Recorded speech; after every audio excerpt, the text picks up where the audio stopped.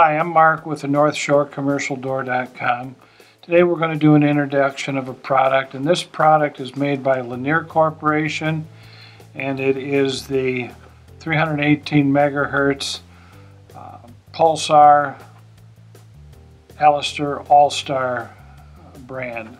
That name evolved over a period of time, so it's known as all three of those brands. And interestingly enough, it also has multiple part numbers. It's known as a 190-109-025. It's also known as an 8833C-OCS, and it's also known as a Eagle 3. So it has three different numbers, and it's a very versatile transmitter, and that's part of the reason it's got so many part numbers in it. I'll open up the box. Well, when you get it, it's going to come in this nice little white box. The product itself is bubble wrapped, so they want to take good care of it, so it's in good condition when you get it. You take it out. The first thing we see is the transmitter itself, and it's an open, close, and stop 3-button, and this will operate 3 different doors. So by using this selector switch, you're actually going to make this a 6-channel transmitter. A is going to have 3 channels to it, B is going to have 3, and C is 3. So it's really quite versatile. To do the programming, you're going to have to spend some time with the directions, and we'll visit those in a moment. It also comes with a visor clip. This will clip on the back of the unit. It will allow you to clip this to the visor of your car so that it remains secure and doesn't rattle around the car. Now, when you go to program this, you're going to need to get inside. If you'll notice, there's a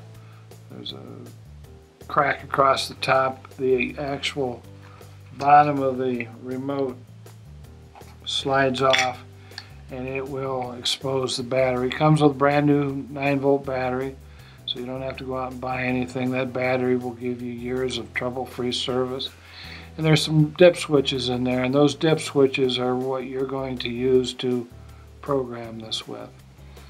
Now, as I told you earlier, we'll talk about the instructions, and there's 2 different sets for these. So what I'm going to suggest that you do when you get this is sit down first and read the directions, because they're going to give you a step-by-step description of how you program these. And just a note, the earlier versions of this actually have 3 sets of these dip switches in there. So when you open this up and compare it to your old one, you'll probably be concerned that it's different. And the answer to that, yes, it is different, but the directions on how you use those dip switches to program will be talked about in the directions. That's why these directions are so important. So if you have any trouble making it work, get us on the phone. We're real familiar with this. We sell a lot of them.